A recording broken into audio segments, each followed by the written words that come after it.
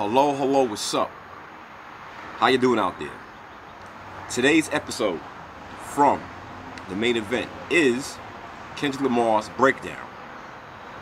A lot of discussion about this album, so I took it upon myself to do my hip-hop analyst and break his album down. So here we go. First of all, the album's called Mr. Morale, World Big Steppers. It's me, Big Steppers.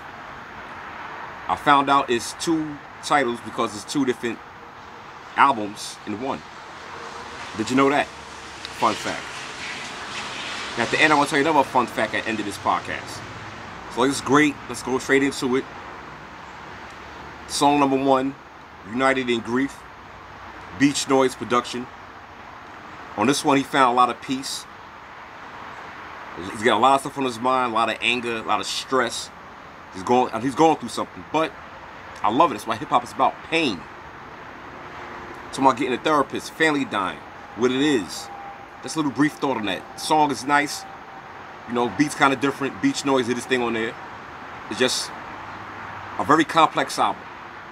Now, N95. Video was out, new single. It's called, like I said, N95. Boy One Da. Production on this one. Now, in the beginning of the song, he says, take it off. Telling all the celebrities, take your jewelry off, take this off, take that off. So I take it back to a skit on 3 Feet Rising Highs by De La Soul. They had a skit called Take It Off. History repeats itself. There's nothing new under the sun. Now, if you don't believe me, go check that album out, and you hear the Take It Off similarly on Kendrick Lamar's album. Now, right now, besides that, that beat is dark, a lot of anger, a little auto-tune, something for the kids for right now. The video is crazy. Kendrick Lamar is out there. N95, production by, once again, Boy One Da. Check that one out. Now, Worldwide Steppers, JLBS production. Different styles throughout the whole song. He's speaking family again, the truth. He's speaking about changing his lifestyle, and he's talking about having sex with a white girl for the first time.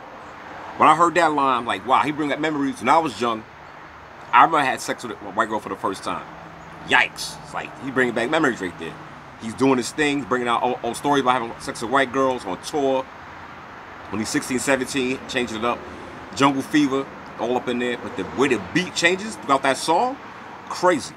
And in the background, if you listen real closely, when the beat changes on the second time, you hear what the fuck, what the fuck, what the fuck, what the fuck. Look out for that in the background when you hear that song.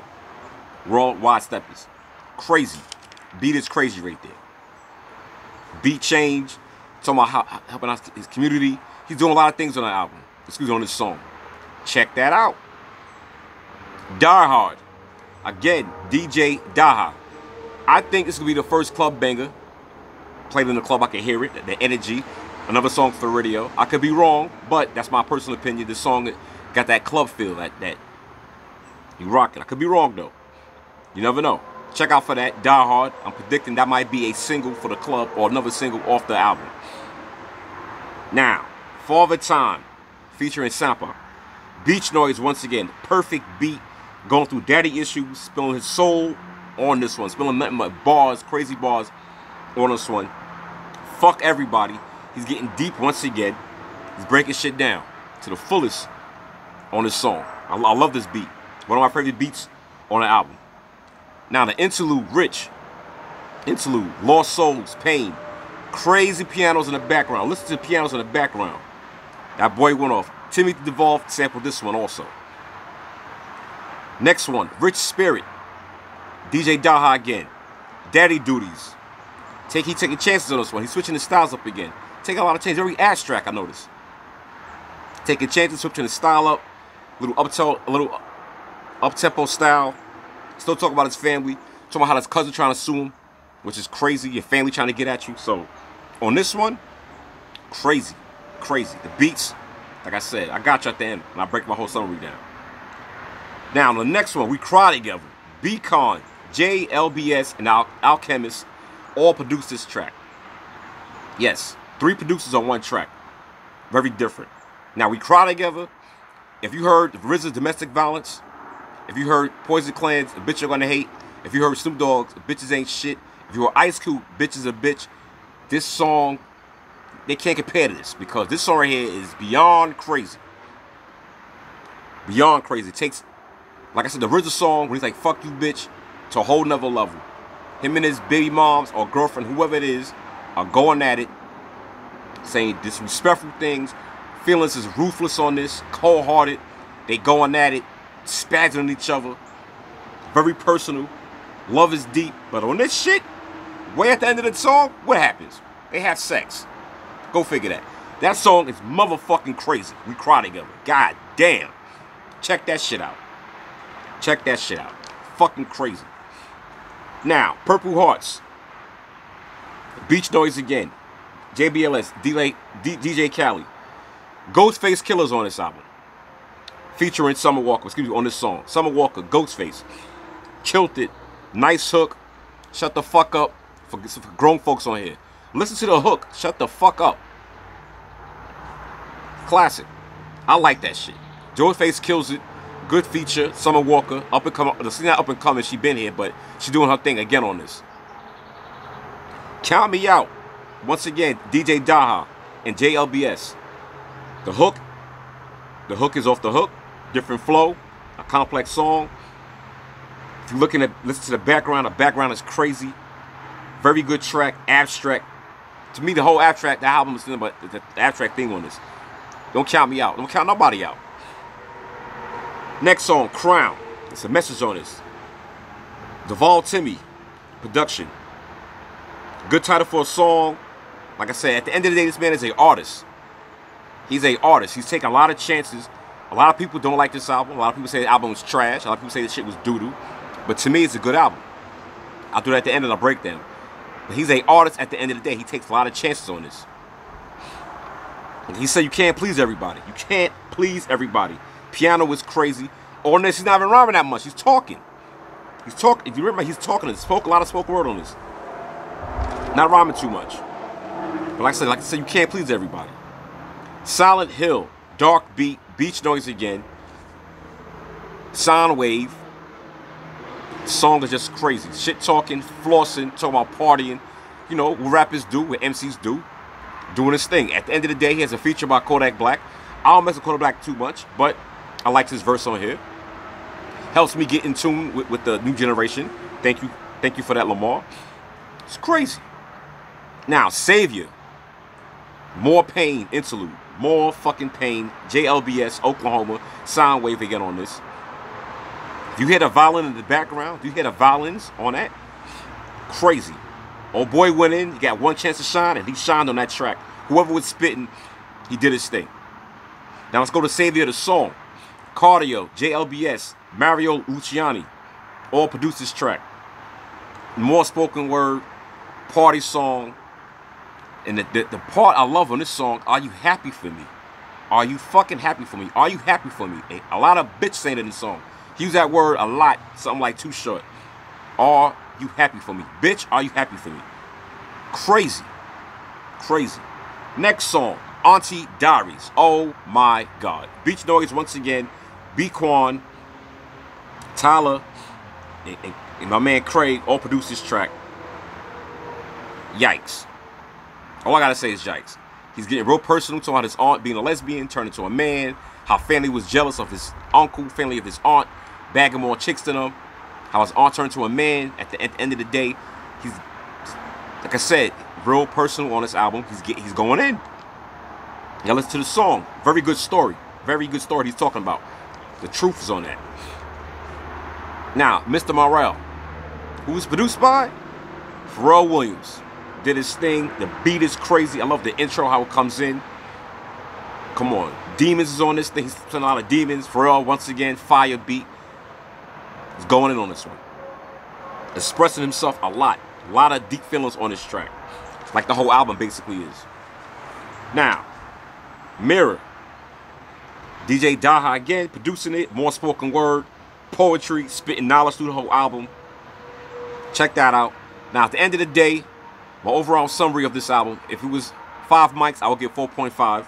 I'll give it 8 out of 10. No Dre Beats. Did you know that? No Dre Beats on here. My 3 favorite songs on this album, Cry Together, Worldwide Steppers, and Mr. Morale. Took a lot of chances on this album. Took a lot of chances. Now, real quick, there's one song I didn't mention that's not on the album. Heartbreak Part 5 is not on this album. What artist drops a single? Seriously, what artist drops a single, makes a video, and that song's not on the album? I gotta go back to the track. I never saw nobody put a single out and that single's not on the album. Usually a lead single is on the album. That song is not on the album. But it's alright though. I think it's a good album. The 5-year wait, a lot of change in 5 years. A lot of deaths in hip hop, pandemic, just in general. At least over 200 records dropped, maybe more than that in that 5-year span. Rap has changed a little bit. Drill music took over. Kendrick Lamar came back. It was worth the wait to me.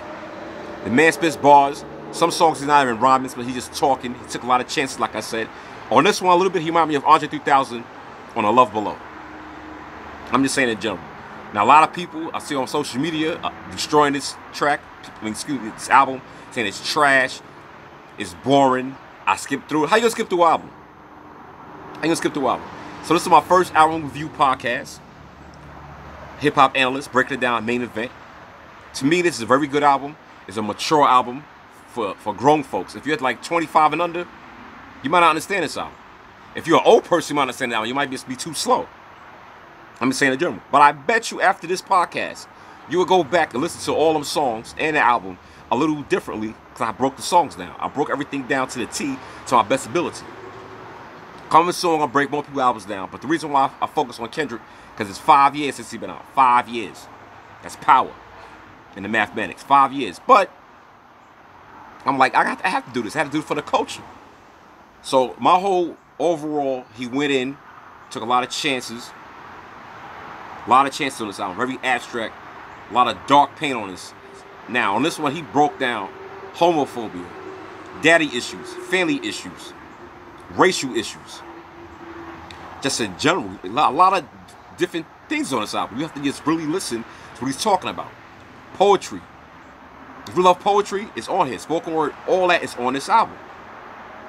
Now, people thought he was going to come back with a super album, bars crazy everywhere, and I don't know what people are expecting. That's why I love social media. I love the Facebook groups I'm in. I love all the debates. That's what we're here for. That's what I'm here for. That's what you're tuning in for. You say, yo, I want to hear this man's podcast. He says he's going to make a podcast about Kendrick Lamar's album. I want to hear it. Well, here it is.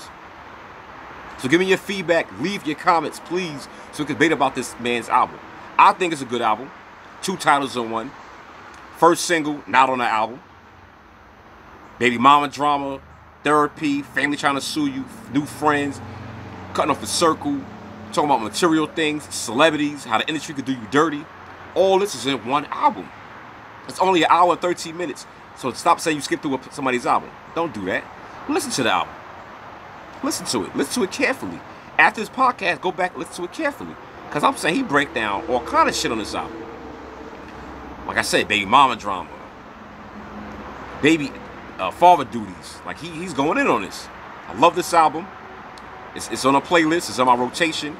Now, like recently, I still have to break down other albums. That's coming soon. But on this one, Mr. Lamar, thanks for the album coming out. It's worth the 5-year wait. Like I said real quick, if it was, I'll give it 8 out of 10. 4.5, it was 5 mics. But to me, this album will be getting a lot of play. Because look, this man already dropped a video. That's not, excuse me, a single. It's not on the song with a video. A new video in N95 already. The album ain't been out in 2 weeks yet. He already got 2 videos out already. So watch out, more will be coming from this album. You're going to be like, oh shit, he was right. So on that note, I'm going to fade out. Getting you ready for the next podcast. I don't know what it's going to be yet. We just got to wait. So M.E. signing off. Peace to my true hip-hop fans out there. Hip-hop will never die if I'm here. The culture is here for life. Big up to all my true fans, old subscribers, new subscribers. And you stay in tune with the best podcast never heard. I'll catch you on the next one. Peace out. You know, I don't talk too much. But this album is crazy. I got to listen to Worldwide Steppers again. Because that shit is banging. That beat, the way the beat changes up. And at the end, what the fuck? That's my shit right there. So I'll catch you on the next one. Peace out.